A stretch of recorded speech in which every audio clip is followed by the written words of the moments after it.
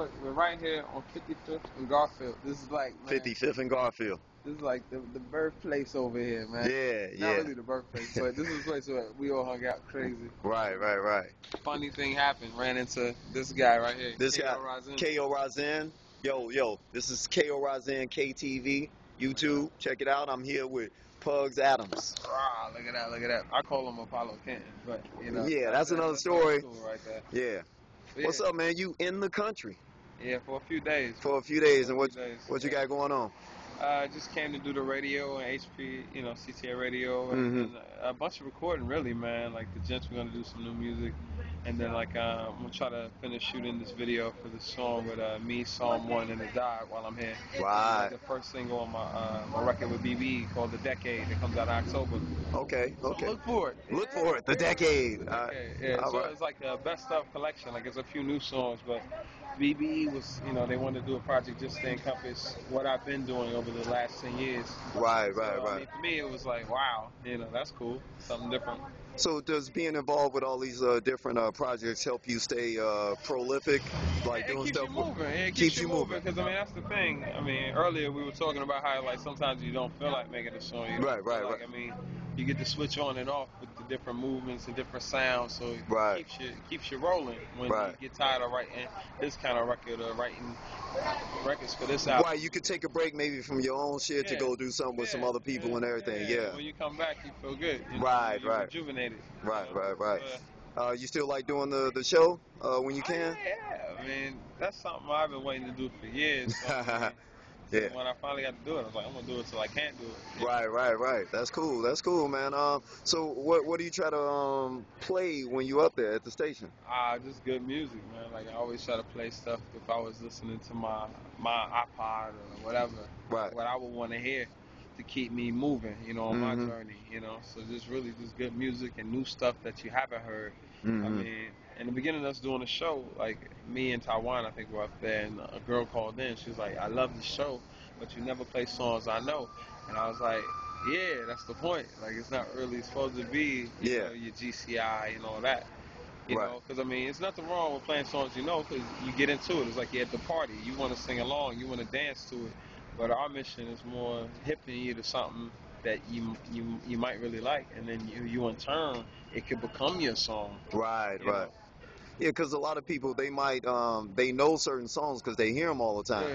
Yeah. So we want to be the outlet. The outlet for the local cats. You still play a lot of local music? Yeah, we do a lot of local, but we move more global just in me traveling and Maxie traveling, and then also, Chicago is not a secret anymore. A lot of the artists here are doing their thing. So now it's some of the artists that aren't getting shine. So we mess with a lot of the younger artists now. Right. Try to let people hear them, like your Vic Mensa, your Impolite Society, your YP, your Big Homie Doe. All sides of the spectrum, but the newer artists that are coming out trying to do it. All right, so you traveling abroad, you going over there and doing shows there, you doing stuff here. Is there a difference with the crowds in the States to the crowds like over in Europe? For me, it's a big difference because it's like I'm an import, so I have an accent. It's a whole different kind of thing. Where it's just somebody coming from London or Europe here performing. You're like, oh wow, you're totally different from me. Let me see what you're doing. But also too, it's a support for like the more golden era style. You know? And I have some of that in my music with some new things as well. But it definitely is like an open audience, and people are ready just to have fun. Right. And, people are already here, but it's so segmented in a way, and it's different because hip hop has been here, and hip hop has been there, but not as long. So a lot of things still to them they hold deep within certain rules in hip hop and what you're talking about. So for me that's really really good because my music's all about that. Okay. About that.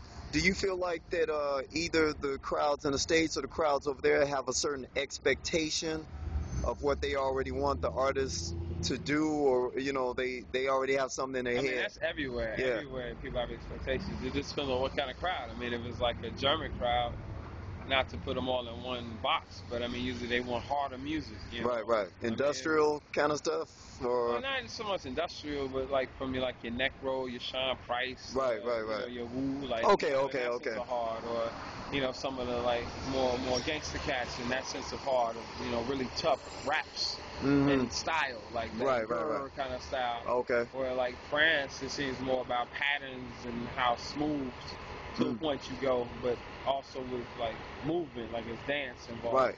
You know, every place is different. Like Chicago, we 3 different styles in one city, you know? Right. Yeah, so it just really depends on what you're playing for. All right, and tonight you gonna play, heard a rumor that you might play like some new Andre 3000 up there? Yeah, we're going to play some of that. I mean, for us, I mean, CCA Radio is always about playing the new stuff, you know? All right. So, I mean, it's funny now with blogs, you know, because they definitely beat everybody to the punch at this point. Right. But for a time, we were that, you know, in the sense of letting you hear what you haven't heard. But I have some songs from some people that, you know, I shouldn't have right now. Right. Some of those tonight as well. All right, cool. Hey, and I ain't really gonna try to really put you on the spot, but it might be some people, some rumbling, whispering, like you said you was doing something with Song One and a Dot. Yeah, like the first single to the decade is a song called Now Baby, produced by Mulatto Pastry with Psalm and the Dot. Yeah. Is this in any way, shape, or form connected to, you know what I'm trying to say? So do we even need to say that word? Nah, we have to say that word. Even for the people that want to hear that word, we ain't gonna say it. I mean, I think it'd be dope if people did that, but I mean, that's on the people to do it. You know? Right. A lot of different people. Right.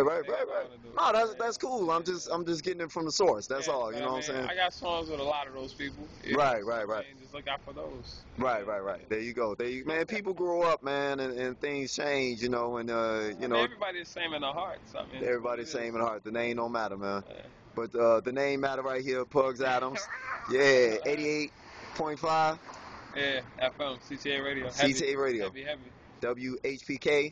Pride of the South Side. Yeah. I am. Ballerinas. Yeah. Hula dancers, cowboys. Yeah. Little girls, firemen. All that shit. That's what I'm about. I'm about all that.